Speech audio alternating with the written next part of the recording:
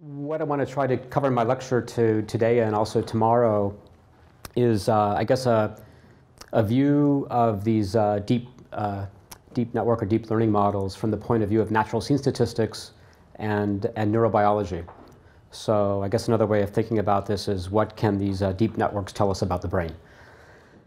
And so I should also mention that a lot of the material that I'm going to be talking about both today and tomorrow, I've just finished completing a review article on with Mike Lewicki, and it's going to appear in this new volume on the new visual neurosciences. And I will try to get a PDF of that available later today. If you're interested in learning more about some of this stuff.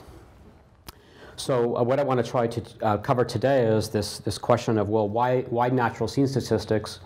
Why is it of interest to us in neuroscience? And why should it also be of interest to us in computer vision and other areas of machine learning?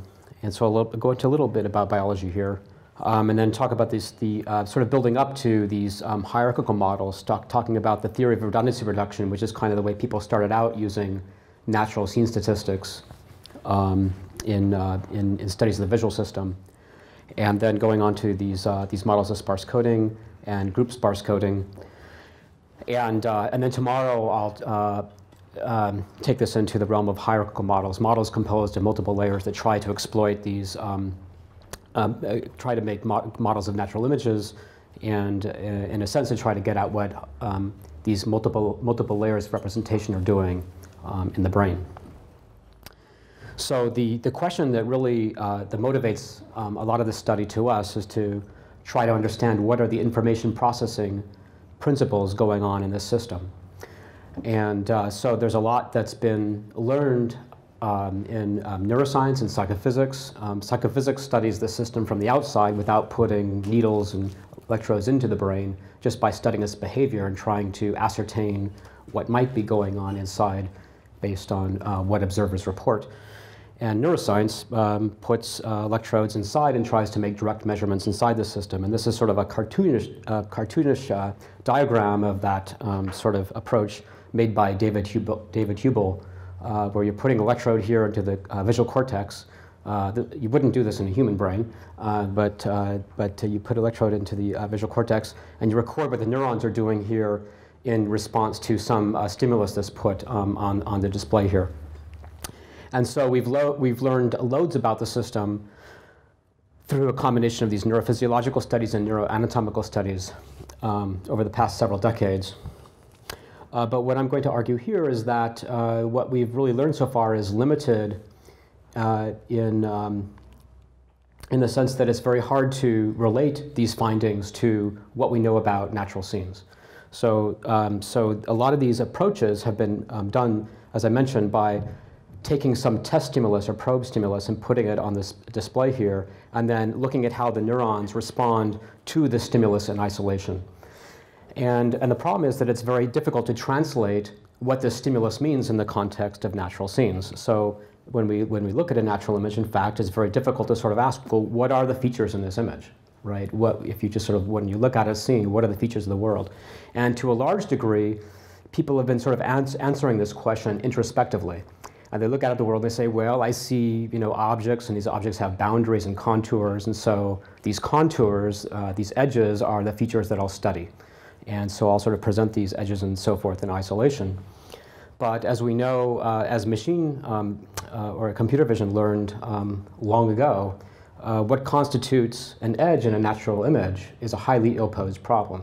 And this is just a demonstration of that. So when we look at this scene here, a very simple scene of a log against a background of rocks, it appears very apparent that where the boundary of the log is, any 3-year-old could trace the outline of this object. But when we zoom in on the data that's actually available there, that your neurons are working from, this is what we would see. So if we just zoomed in a section of that contour of the log, this is just the pixel data, and over to the right here, I'm trying to show a simulation of a model bank of V1 neurons that are oriented, sort of selected to different orientations at different positions within this scene. And this gray line indicates the position of the boundary of this log within the image. And at each point, what I'm depicting here, the length of a line at a particular point indicates the response of a neuron at that position and selective that orientation. So the longer the line, the more the response of that neuron. Okay, so you know, I think one of the things you sort of learn from this exercise, when you take a natural scene and just process it with an array of oriented filters, you find that very rarely do these filters respond where you think they should respond, and oftentimes they respond in places where you don't think they should respond at all. And so this is, I think, something that, as I mentioned, that computer vision learned early on, that this problem of finding the edges in a scene is a highly ill-posed problem, and in fact it's still with us today in many respects. And so answering this question depends heavily upon context and high-level knowledge in order to extract what constitutes an edge in a scene. Or another way of saying that is that we need a good model of the world in order to answer this question. It's not something you can derive in a purely bottom-up fashion. And so that's sort of led to this view that, that we need to think of vision as an inference problem. Okay, so that's what's going on in vision, is that we're getting all these measurements about the world in the form of image pixels. And these image pixels are really just projections of a 3D world onto the 2D image plane. And so what you're trying to do in the nervous system is recover something about the properties of the world, what's going on in the environment out there. And the problem is, this is a highly ill-posed problem, because any given pixel measurement here in the retina contains a mixture of many factors of things going on in the environment. So there's the illuminant, information about its brightness, its wavelength distribution, surfaces, the orientation of the surface with respect to the light determines how much light it's going to reflect, the reflectance properties of the surface, how much light it absorbs in different wavelengths and so forth, atmospheric properties between the observer and the object and so forth. And so all these different factors conspire together into a single pixel value here, right? And so your problem as an observer is to kind of work backwards and figure out, well, from all these many pixel values, what's going on in the world. And of course, since it's a highly opposed problem, you can't answer that without having a model of how the data were generated somehow, the model that somehow constrains your interpretation. So the idea here in this sort of approach of natural scene statistics is to, is to step back and rather than sort of think about the problem introspectively, because our introspections can often be a very poor guide as to where the problems are, to think about the problem from a mathematical perspective and say, okay, well, what are the structure of images out there, and how can we build good mathematical models of this data? And if we have good models, if we can build models of this data, then maybe that will inform us about the kinds of models that are going on in the cortex. So the hypothesis is that inside of the cortex, there's somehow a model of how this data were generated.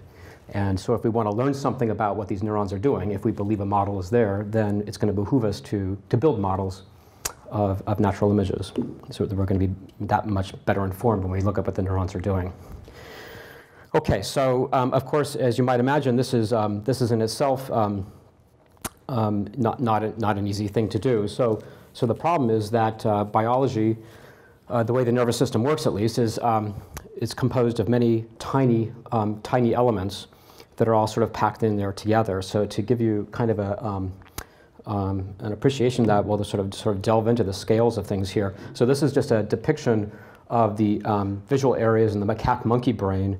The colored areas are those involved in visual processing. And there's about 30 or so different areas that have been involved, that have been identified in the macaque monkey. And so we're in the macaque, so this is reversed from the human brain. I just showed you the eye would be out here to the right. Okay, and then the visual cortex areas are in here in the back. And V1 is the primary visual cortex area that receives its information from the LGN. It in turn sends a major projection to V2, which in turn projects to V4 and so forth. And then there's this whole sort of complex of different visual areas. And there's a very famous wiring diagram of these areas that was made by David Van Essen and Dan Fellman in Fellman about 20 years ago. And so that's one way of depicting it. But I want to show you here is as a sort of a redrawing of that diagram made by Jeff Hawkins, which is quite informative, because here what Jeff has done is to take each of these visual areas and rescale it according to the amount of surface area that it occupies in the cortex. So just going back a slide, you could take, so all these different visual areas, the cerebral cortex as a whole is a two-dimensional sheet. and you can essentially flatten out that two-dimensional sheet. And then you can judge how big these areas are in terms of the amount of surface area that they consume on that two-dimensional sheet. And so here, each of those areas is drawn. The length of each of those bars indicates the amount of surface area consumed by one of those visual areas. And so what you can see here, what's really interesting, I think, is that these lower visual areas, so area V1 and area V2, consume a humongous amount of the surface area of the visual cortex. And so we might have think of those as areas that are involved in sort of low-level or intermediate-level aspects of vision. If you put your electrode into these neurons in these areas, you'll find that the receptive fields, the part of visual space that respond to, is highly localized. They respond to features within those localized regions, but they do not correspond to entire objects. You cannot activate neurons in there. They don't seem to be selective to the entire sort of global properties of the object. They're doing some kind of local analysis of the image. And it's not until you get to these higher areas up here in the inferotemporal cortex that you find neurons that seem to care about the global properties of an image or of a scene. And so somehow, magically, there's this transformation that goes on between these lower level areas and these higher level areas. And the thing that's very suggestive about this is what biology is telling us is that it wants to spend a huge amount of hardware to reformatting the information in some sense before it can do these things, these sort of high-level aspects of vision. And this also sort of makes another illustration that there's these sort of parcellation into two different streams. Other speakers may have alluded to it as well. So these areas in yellow, I guess, are the areas involved in the so-called ventral processing stream involved in objects or shape analysis, where these boxes in blue are the ones in the dorsal stream, which seem to be more involved in processing information about relative spatial relationships among objects. And they don't seem to be so selective to object shape. So another thing I should comment about this chart is that it gives the view of like everything is progressing towards this goal of getting representation of objects up here, and that these intermediate level areas are just kind of a slave to that, and they're maybe not of much use in them to read out per se. But one thing we know about the neuroanatomy is that all of these different visual areas, it turns out, have motor outputs. Okay, so it's not as though it's not in the system. What the anatomy tells us, it's not like you're just sort of processing all this information to get this high-level output, like the recognition, the label of the object, and then that goes, that's the output of the visual system, and then that goes to drive actions or something like that. There's afferents coming out of all these different visual areas, huge fiber bundles that are coming out of all these different visual areas that drive various aspects of the motor system. For example, V1, these neurons from V1 are involved in driving eye movements. Okay, so it's not like you're sort of processing things to some end stage up here. Okay, so that looks so one thing I think when you see this sort of stacked hierarchy of areas, it looks like a deep network, and so it kind of it suggests there should be some connection here to what we're talking about in these deep network models and maybe some principles of what's going on in the brain. So just now to take us sort of a step deeper in detail. So what we're going to do here is zoom in on one of these visual areas, V1. So if we look at this is the surface of the macaque monkey brain from the back, taking out a cross section. If we take a cross section out of the cerebral cortex here, this is what we would see in a Nissl stain. And so this is what I was alluding to earlier, that the cerebral cortex is essentially a two-dimensional sheet of neurons. This sheet is basically highly folded in on itself. So this is all one contiguous two-dimensional sheet, and you're just looking at one cross-section of that sheet here. Okay, so it's highly infolded on itself. And the sheet itself is about 2 millimeters thick, and so we can zoom in on one of these sections of the sheet here, and that's what we would see in a Nissl stain. And so each of these dots here, they're not very well resolved in this picture, but each of these dots here corresponds to an individual neuron. And there's about six layers that have been identified, and sublayers to these other layers that have been identified. Okay, so one sort of unit of a cortex, at least in the primary visual cortex, that's been identified is what's known as a hypercolumn. A hypercolumn is basically a full representation of visual space over both left and right eyes. So the information from the left heart and right eyes comes in from the thalamus, is segregated, and then mixes in these more superficial layers. But if you have about a square millimeter, the unit of about a square millimeter of cortex contains a full representation from both left and right eyes in all different orientations. And so in a square millimeter, there are about 100,000 neurons.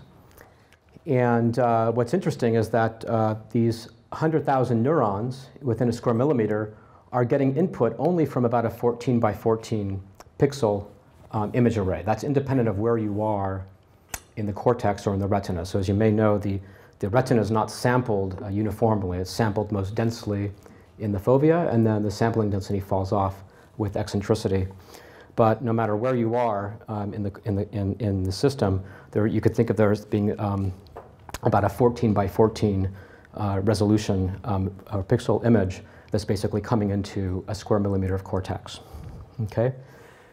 And so there's 100,000 neurons processing all that information, and that's kind of a hard number to get your head around, at least. So to me, it's kind of helpful to imagine what that means. What that corresponds to is about the same number of people in a stadium, right? If you fill up a stadium with people, there's about 100,000, at least in the Rose Bowl here. There's about 100,000 people that fit into a stadium. So you might imagine like this many neurons processing the information only from a 14 by 14 pixel image patch. So to me, at least, that's very staggering. I mean, I have no idea. None of my models sort of fit with that. And I don't know of anybody's that do that would sort of suggest why you need this many neurons to process such a small region of the image. Okay, so we can zoom in further here. Take any one of these people in the crowd as a neuron, right? And typically, that's sort of another way you want to think about it is when you put electrode into the cortex and you record from a neuron, a single neuron, you're listening to one of these people, right, and what they're saying about the image, right? And so if we zoom in on one of those people in the crowd, that's a neuron, and a neuron itself is a highly complex information processing device. So the models that we typically make of them are kind of actually an insult to the biology. So the model that sort of we all talk about is this idea that any given neuron summates all of its inputs. So you have all these inputs that are impinging on the dendrites. For an average cortical neuron, that may be somewhere between 1,000 and 10,000 inputs from other neurons. And we sum all those inputs together, and then the soma, the cell body, makes a threshold. It thresholds that signal and decides whether to send out a spike or not based on that. But what we know from the biophysics is that there's a lot of nonlinear signal integration occurring on these dendritic trees. So we can almost guarantee that these signals do not combine linearly on the dendritic trees.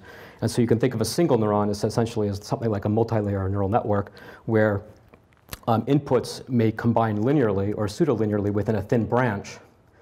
And then that maybe the output of that, you could think of the output of that thin branch being thresholded and all these thresholded sums being accumulated into the soma.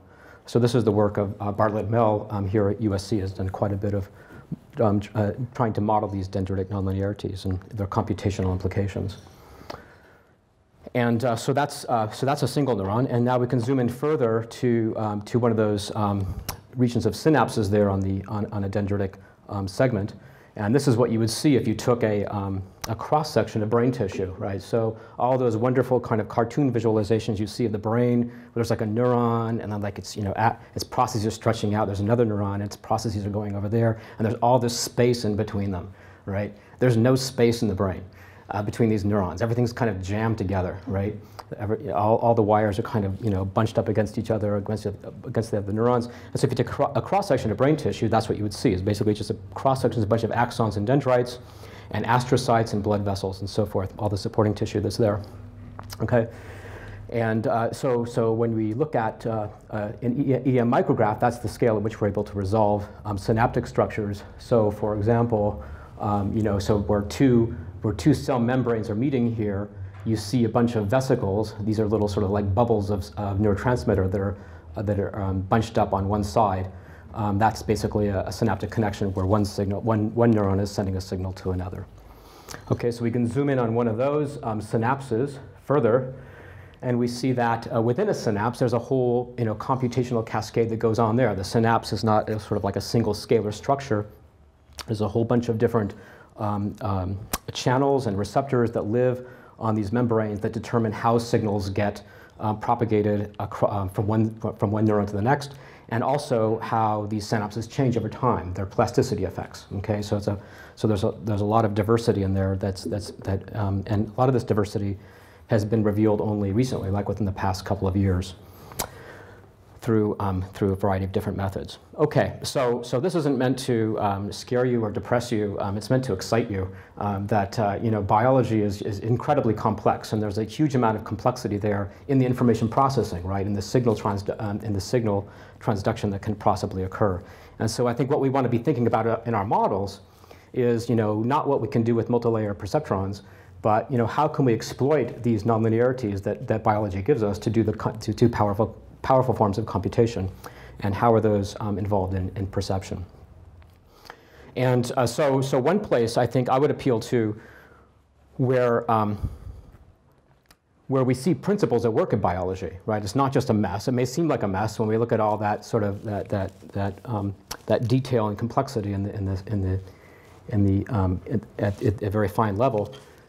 But one place where we see these principles at work is in the design of eyes. Okay, so that's very clear.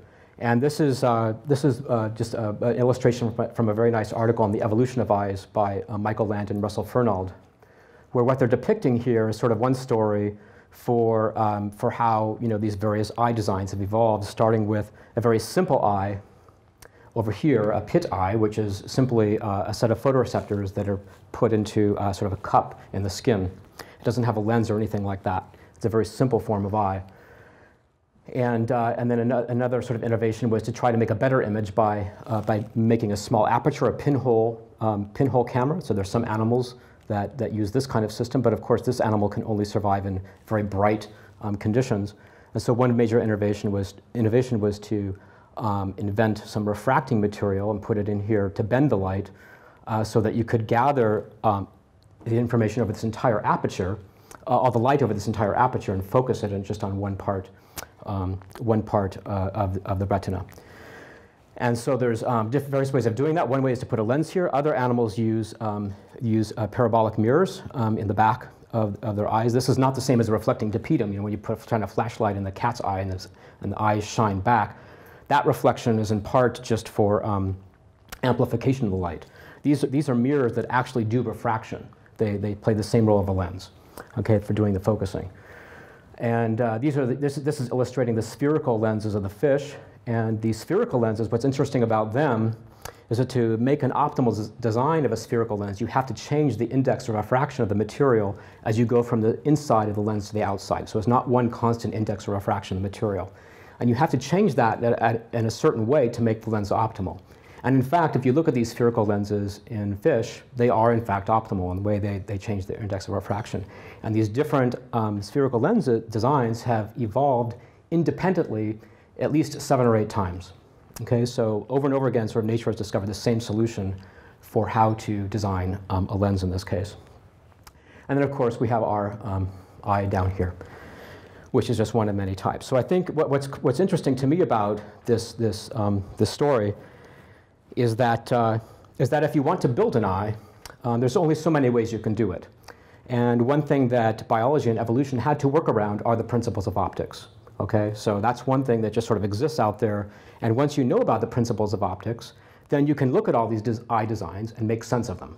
Okay, it's very sensible. If you didn't know about optics, you'd be completely hosed. You'd be looking at all these different eye designs. You'd be saying, wow, biology is really complicated. So what are we going to do? But when you know about optics, it makes perfect sense. And so those principles are at work there. And by the way, I would steer you, for those of you interested in learning more about this, a really excellent book by Michael Land and Dan Nielsen on animal eyes. We just did a seminar on it at Berkeley last spring term, and you can also look at this wiki page for other readings in this area. It got me very excited about this subject area. So I guess one of the things I want to sort of then persuade you of is that in the same way that optics governs the design of eyes, there are similar information processing principles that govern the design of nervous systems. So the same way that all these cells had to sort of form and shape themselves in a way to channel the light in a certain way, to collect photons, and to channel those photons in certain ways, in fact, optimally, right, to create an image, okay? That there are similar principles at work in nervous systems in the way that neurons are processing information, right? That there's some principles that govern how these neurons are sort of channeling information and sending it to various other neurons, the kinds of transformations they're computing on information. The difference is that whereas optics is something we can read about, right? It was written down more than 200 years ago. We can just open up a book and read about it and translate that and see the connection to biology. Most of these information processing principles haven't been written about yet. A few have, maybe deep networks is one of them, but the vast majority of them have yet to be described and written down. And so we're in this odd, position in neuroscience where we're trying to, at the same time, discover these principles, what they are, and then also understand their connection to the biology and what we're looking at in all the neurons. Okay, so one of the ideas I'm going to try to convince you of today is that one of the principles at work is this idea of efficient coding. And so the principle is stated there, and it's a very simple idea that what the system is trying to do, and this is not just in the visual system, but really in any sensory system, is that it's trying to code the information in such a way that it can represent the most amount of information with the fewest possible physical resources, fewest number of neurons, and the least amount of energy to do so. So this idea was first described and proposed quite a long time ago by a psychologist, Fred Atnaev, and a neuroscientist, Horace Barlow. And what's interesting about this work is this was very soon after the advent of information theory in the late 1940s, that these people in psychology and neuroscience were very quick to grasp upon this idea and try to see its connection to neuroscience and how information was being processed and conveyed in the brain. So Horace Barlow, the way he sort of put this in his paper in 1961, is the idea that what neurons should be trying to do, at least at early stages of processing, is try to recode information in such a way that reduces the amount of statistical dependencies that are there in the data. So the idea is that you start out with the raw data representation, just with the photoreceptor array, that there's all these statistical dependencies among the photoreceptors. Those statistical dependencies are there not because of some intrinsic property of light or photoreceptors themselves or the eye. Those dependencies are there, for the most part, because of the world, right? It's the fact that the world is structured. And the fact that the world is structured is giving rise to these statistical dependencies in the retina. And so what Horace Barlow argued is that what the nervous system should try to do is transform the information, reformat it in such a way that these statistical dependencies are reduced. Okay, so that was simply this idea of redundancy reduction, reducing the redundancy in the system. And so another way of saying that is that you're trying to maximize channel capacity. And you can see that this would make a lot of sense in something like the optic nerve, where you have a bottleneck in the system, right? Where you have a huge number of photoreceptors. So there's about 100 million or so photoreceptors in the eye, and only about 1 million fibers coming out of the eye. So we have this bottleneck problem of trying to sort of jam a lot of information into a small number of wires, and trying to do that most efficiently. And so this, so although Barlow proposed this idea at this point, I guess more than 50 years ago,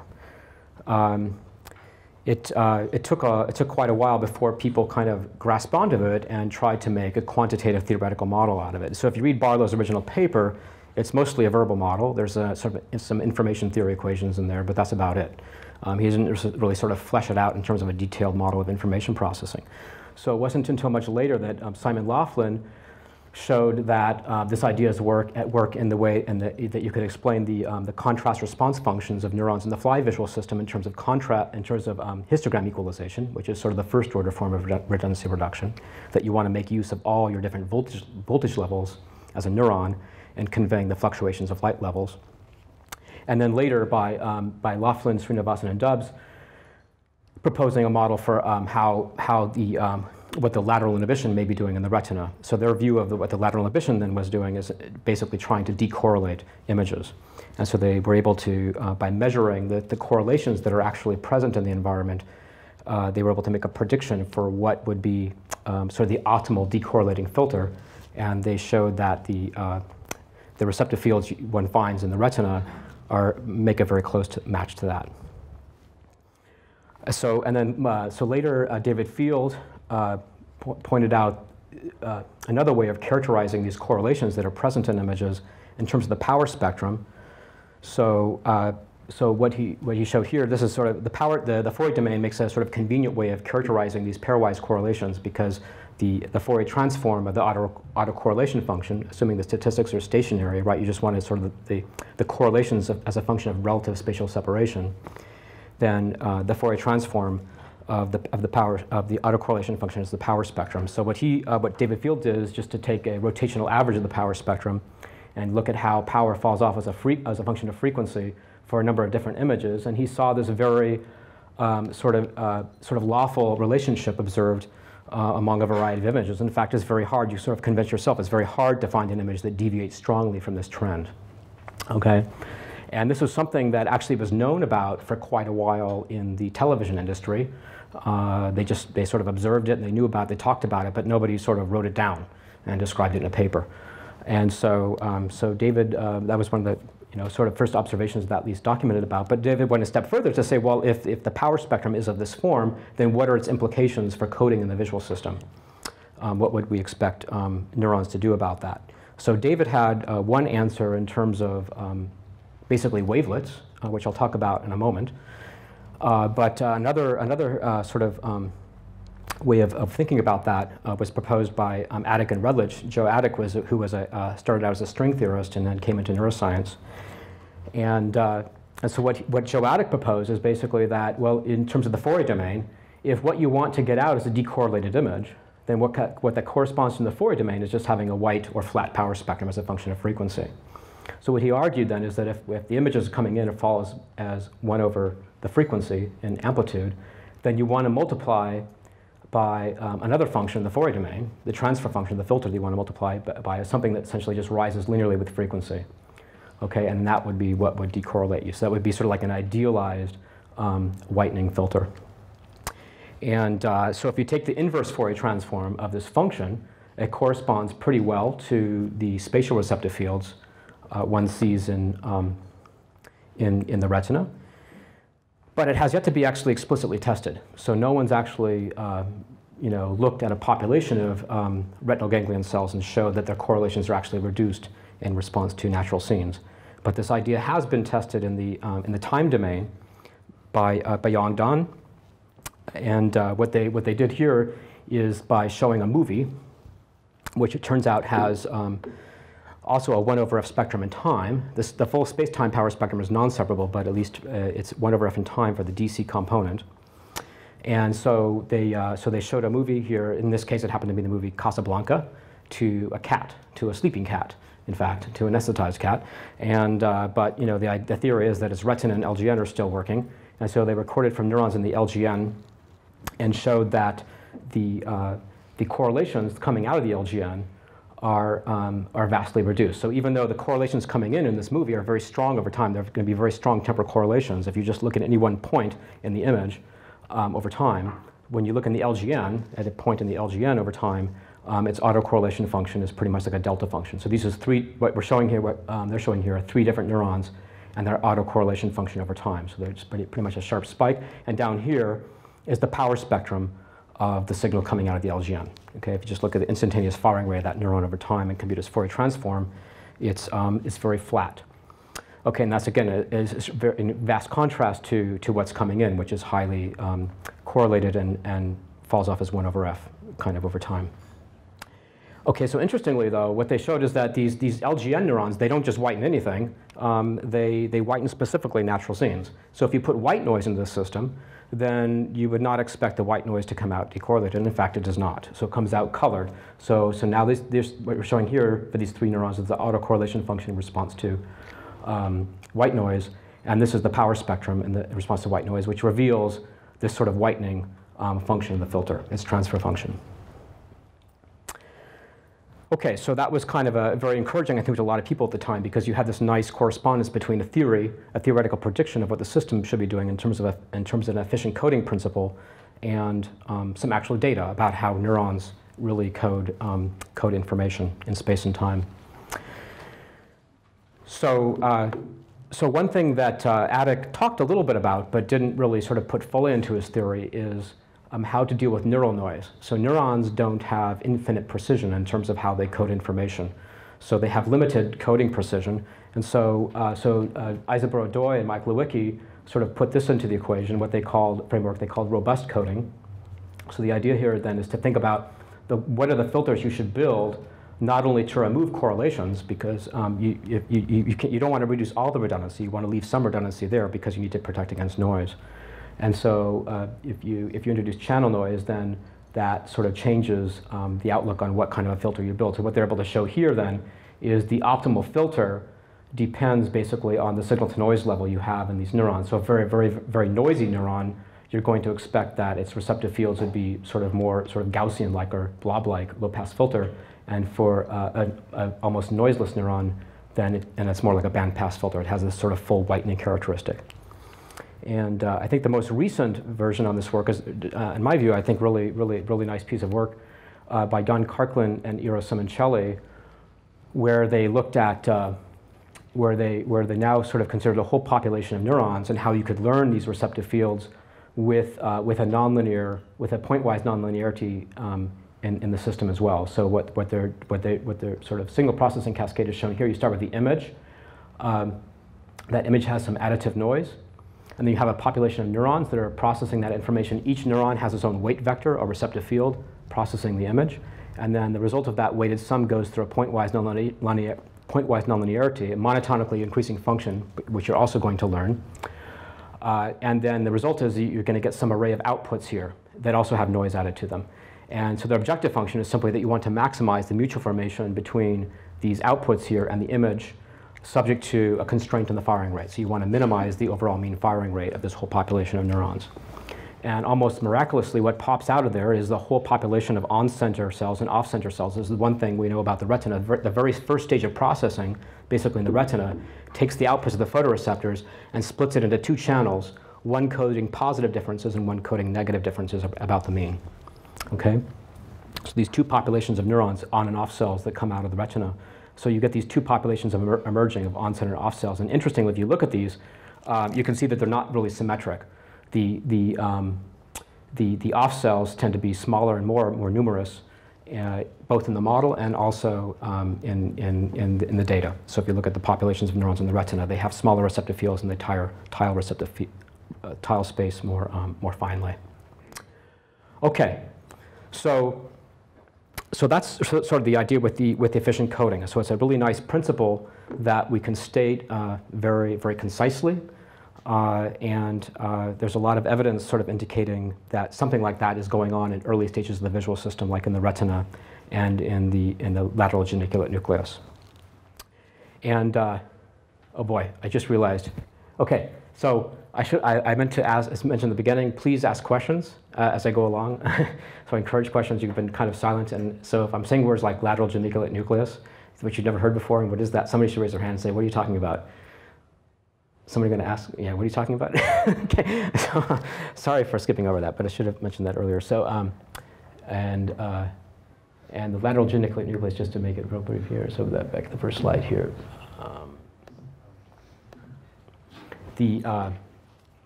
Basically, that's just so it's like kind of, you could think of it as like a relay nucleus. The lateral geniculate nucleus is it's a nucleus of the thalamus that relays information from the retina to the visual cortex back here.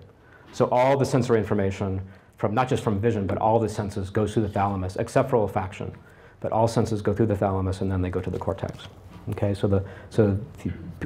by recording from the LGN, that's sort of another take on what these signals in the retina are doing, roughly speaking. Okay. Okay, so then how to think about these next stages of processing when we go to the cortex. So the idea, as I mentioned, with this idea of redundancy reduction, it makes sense when you have a bottleneck, when you have a lot of information that you want to jam through a very small number of neurons. But when we get to the cortex, the exact opposite is the case. Okay, so if anything, V1, the area V1, the primary visual cortex, where the information first comes in the cortex, it actually expands the dimensionality of the representation. So here's what you would see if you looked at a cross-section of V1. Each circle here denotes the outline of an individual neuron. in an initial stain, like that picture I showed you before. Now they've outlined, Horace Barlow has painstakingly outlined all the different neurons that are sitting in there. And each red dot corresponds to an LGN fiber come in. Okay, so a fiber from the LGN you can essentially think of as a pixel coming from a retina, a whitened pixel, if you will. Okay, a decorrelated pixel coming from the retina. Okay, so that's the spacing of information. That's the sort of density of the image information you have coming in. Okay, and then the same picture just kind of coming out of the board as well. These fibers be kind of spaced equivalently coming out of the board. So some array of LGN fibers coming in. And this is the number of neurons that you have receiving and processing that information just in the layer 4 and the recipient layer of V1. So as one can see here, this is not a bottleneck. If any, it's an inverse bottleneck, right? You're taking now a small number of fibers and you're expanding the dimensionality of the representation onto a huge numbers of neurons. In fact, the over-completeness ratio is approximately 100 to 1. Okay, so 100 neurons here for every fiber here. That's not to say that one fiber projects only to 100 neurons here individually. They overlap in the projection, and any given neuron here is receiving input from multiple of these LGN fibers coming in. Okay. Bruno, so there's about 1 million LGN currents, if I'm not wrong. So is it fair then to say, you made this analogy to pixels, so the images that we should process, should they be 1,000 by 1,000? Okay. Yeah, roughly. Yeah, 1 million total fibers. I mean, we're just these are very rough numbers. Actually, in human, it's more like 1.5 million.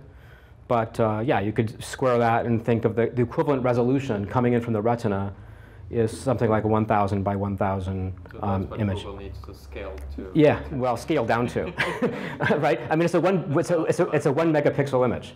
So I mean, a 1 megapixel image is not. That's nothing, right? I mean. Resolution is not at all. Yeah, exactly. That's the key, right? So this is not a uniform one, but still, I mean, it's remarkable to think that what's coming in at any given instant is the equivalent to only about a 1 megapixel image. But of course, right, that's very densely taking those 1 million pixels.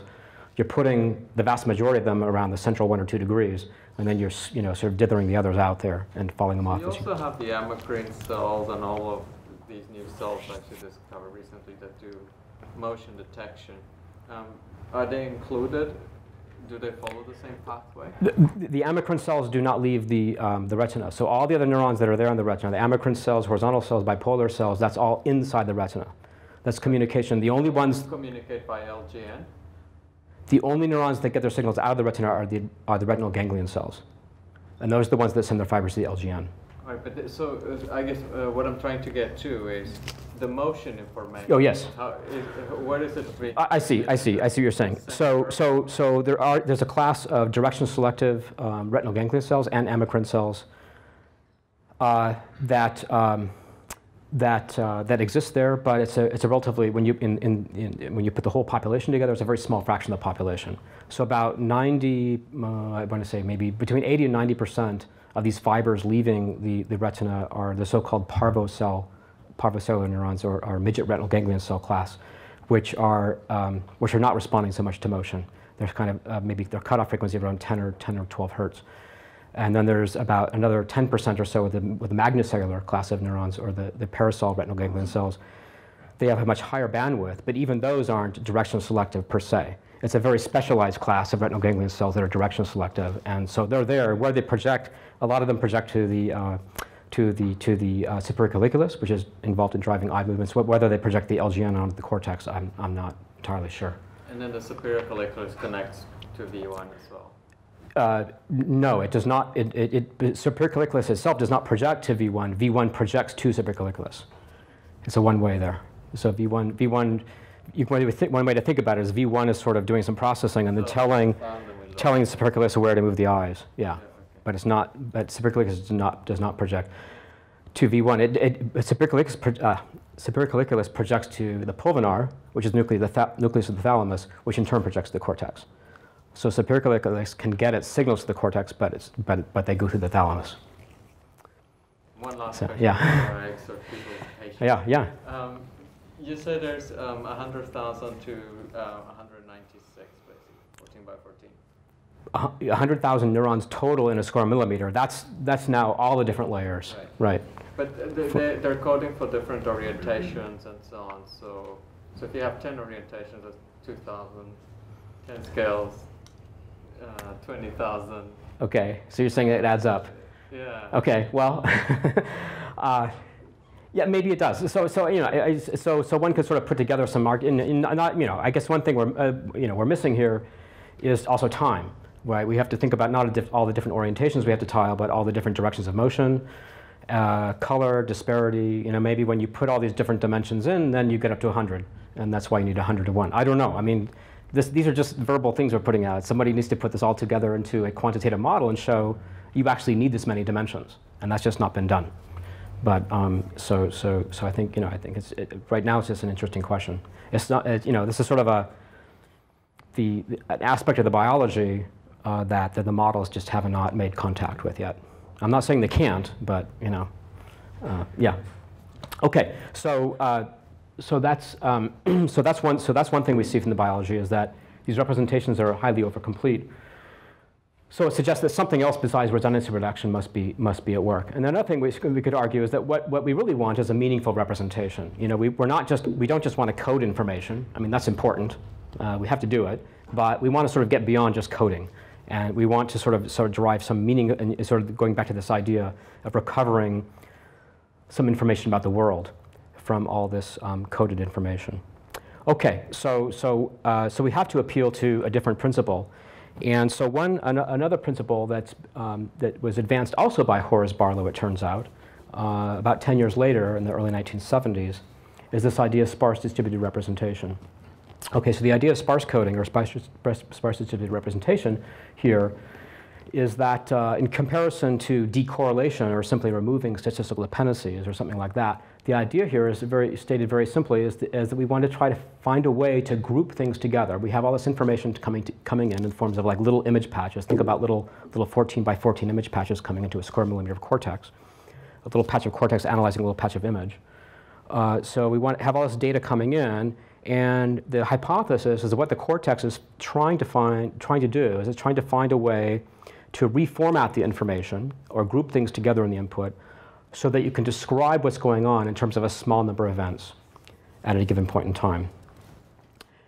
Okay, so now another way of thinking about this in terms of redundancy reduction, okay, so what we talked about before, where you're trying to make maximal use of channel capacity, this is actually a very bad thing to do in terms of redundancy reduction, right? Because what you're doing in this kind of coding scheme, any given neuron's activity is highly predictable, right? It's spending most of its time at 0, right? So, you know, so in terms of channel capacity, you're not really making very effective use of it.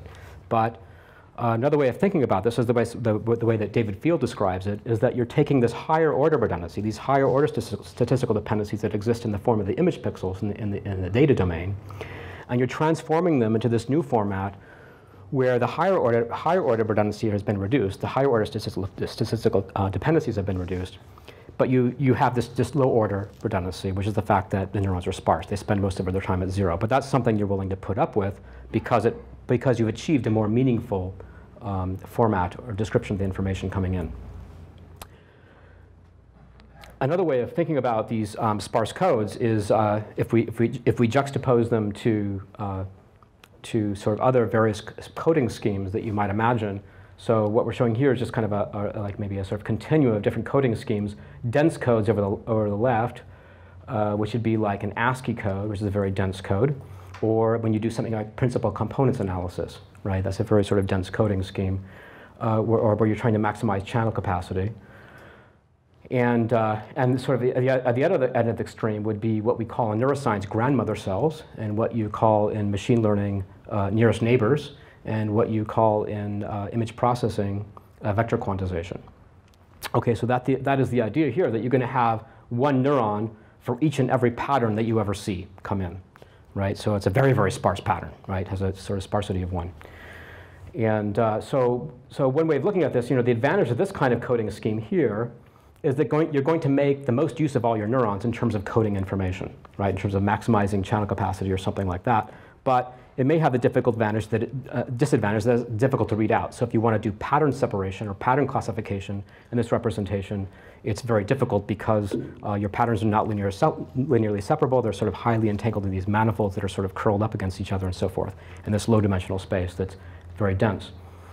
And the advantage of this kind of coding scheme, of course, is that now pattern classification is trivial, right? If you want to know if a certain pattern is there, you just say, well, look at that dimension. Is that axis active or not, right? So you sort of almost trivialize the problem, but you demand a lot of resources to do this well.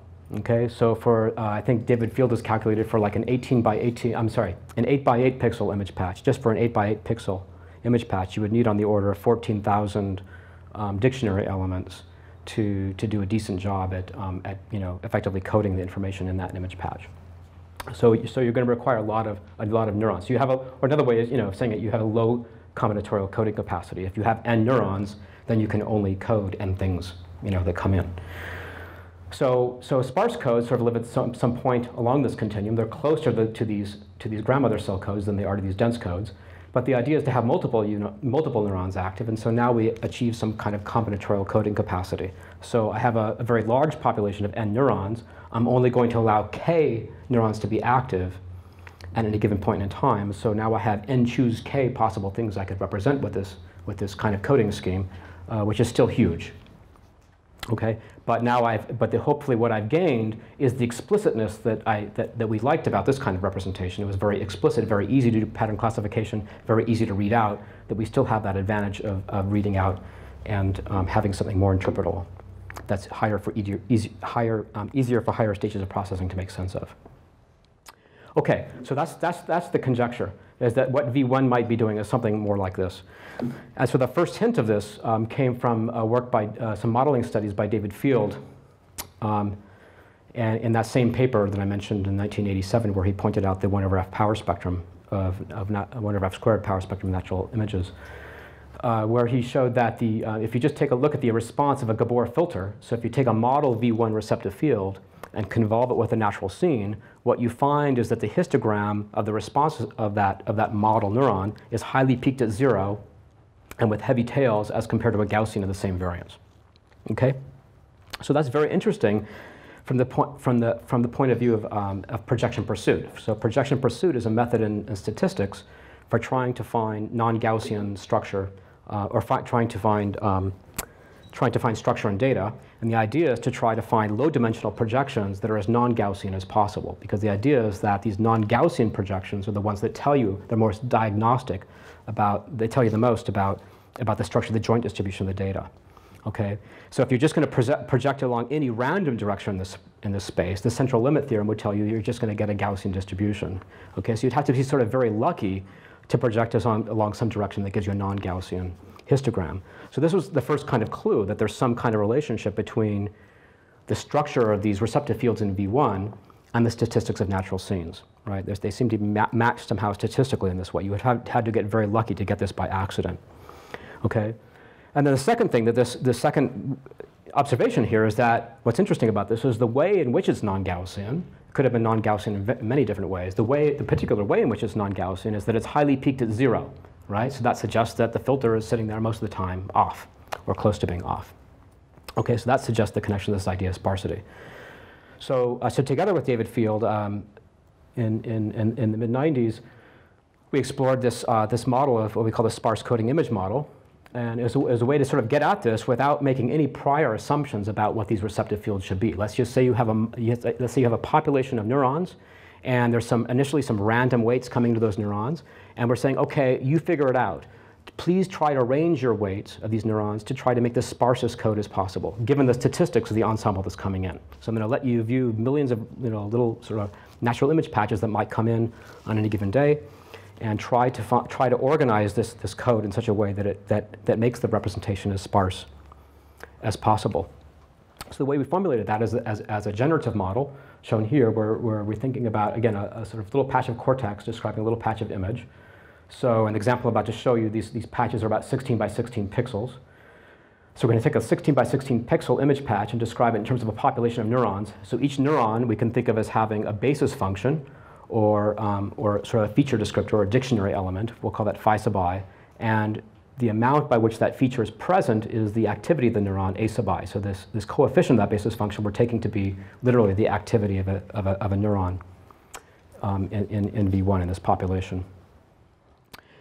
Okay, and so the idea then there is to say we can start out these features as being random functions. They're just little 16 by 16 patches, and we're going to start them out at random and try to adapt them to match the structure of the images coming in. Okay, so this can be done by basically just writing down a cost function, which is the difference between these two terms, the difference between the image and this model of the image squared, trying to minimize that squared error, but also putting a penalty on these coefficients to try to keep them at 0 as much as possible. Okay, so the result of this optimization procedure is a dictionary of learned functions shown here on the left. So each of these patches corresponds to a learned dictionary element phi sub I. So each of these functions start out as a completely random function.